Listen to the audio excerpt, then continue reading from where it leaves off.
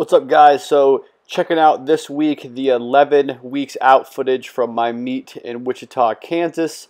A little bit late in getting this out of the voiceover. Just had some other stuff come up, but here it is. So again, this was actually the weeks of March 21st through March 28th. So again, a little bit late on some of this footage, but everything here went really smoothly.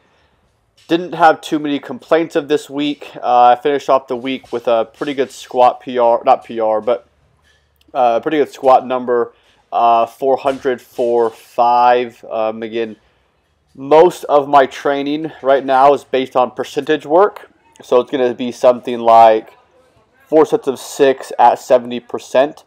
But like I've mentioned in the past, hardly ever do I actually only use 70%. I will use around 70% for my first set of 6.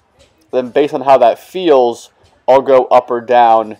And recently it's been mostly up and very up. If I actually looked at the percentages of what if I looked at the actual number of my percentages, like this one at 345 for 6 in the first set, it's probably right around that 70%, and I finished off doing 370, 375, which is 20 pounds above that, probably a lot closer to 75%.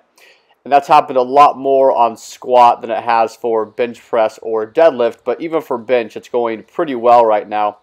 Not too many complaints. Again, the body weight's sitting around 169, so pretty much right where I want it to sit. Now that I'm in the month of April, I want to sit between 166 and 168. So get a little bit leaner, but again, still going to be in that 4 to 8 week mark out, being about 3 to 5 pounds over. And then the actual month of May, try to be about 2 to 3 pounds over the entire time, and then just cut that weight the week of the meet. I don't think 2 to 3 pounds is anything daunting. I think that's certainly an acceptable amount of weight to lose, and not really expecting any decrease in your performance considering you do it correctly. So again, just trying to sit right around 165, 166 going into the meet, and then doing some magic stuff 1 week out.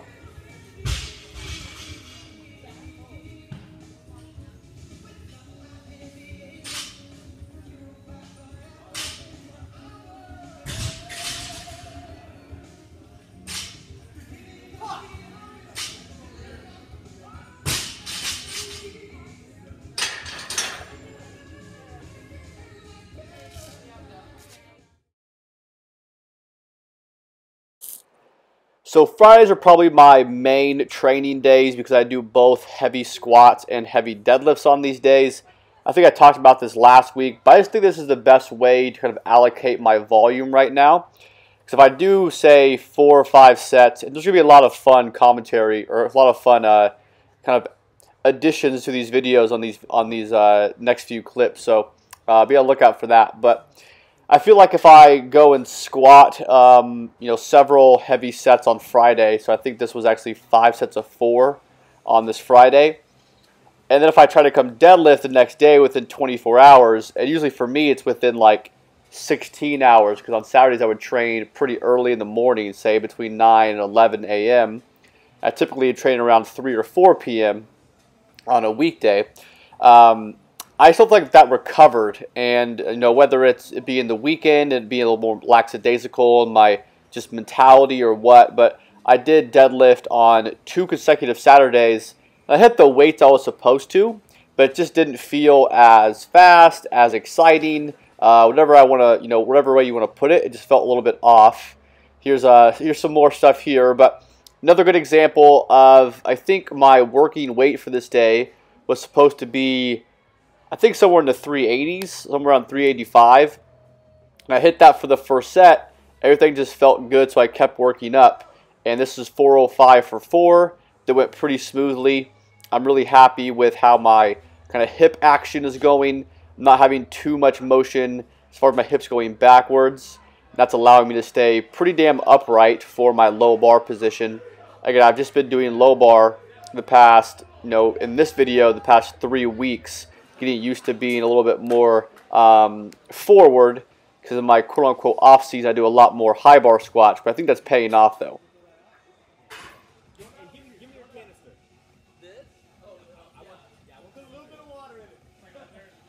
that much water.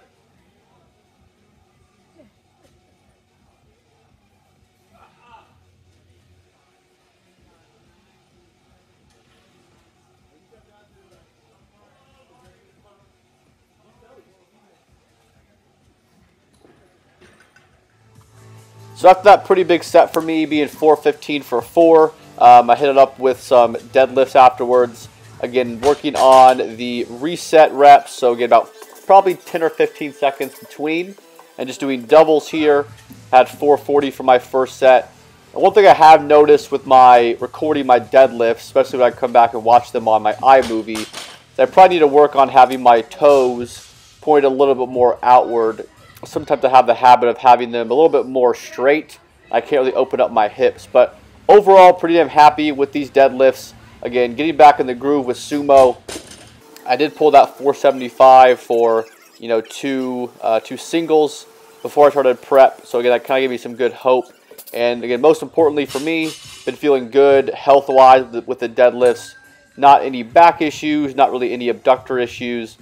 Again, not really trying to push the heavy singles right now. Just trying to get a lot of volume in that target percentage of the week. I think this is around 85% for me here. So that's it for this video, guys. Stay tuned for next week's video. I'll probably have the 10 weeks out video up probably within the next few days because, again, this is a little bit old footage. But appreciate it, guys. I'm excited for the next few weeks. Take care.